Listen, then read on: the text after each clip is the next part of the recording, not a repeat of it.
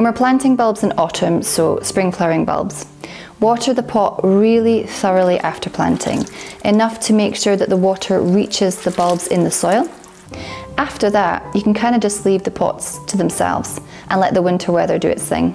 If it doesn't rain, make sure you water the pot about once a week. Don't let the soil dry out, but don't let the soil ever end up waterlogged or soggy because the bulbs could rot. Don't water when the soil is frozen, and then when the bulbs start to emerge and start to flower in spring, water them twice a week. Continue to water the bulbs even after flowering, because what's going to happen is the bulb is going to move into its vegetative growth stage. So the green foliage is going to be photosynthesizing, it's going to be producing food that it can store in the bulb before it goes dormant in summer, and to pack it full with enough energy to start the whole process again in autumn.